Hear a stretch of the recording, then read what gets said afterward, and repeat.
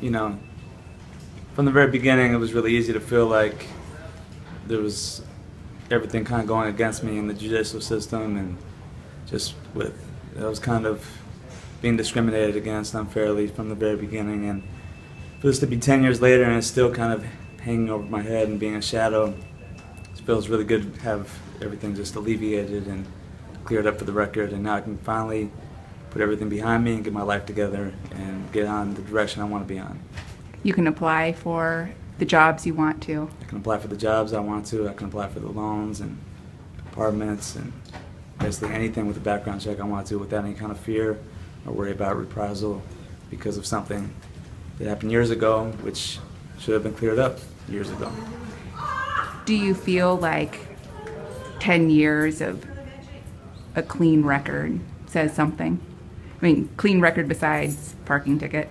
Yeah, I think it's not a coincidence that it's been 10 years without no bigger infraction than a parking ticket, and I think we're going to see another 10 years with hopefully no parking tickets.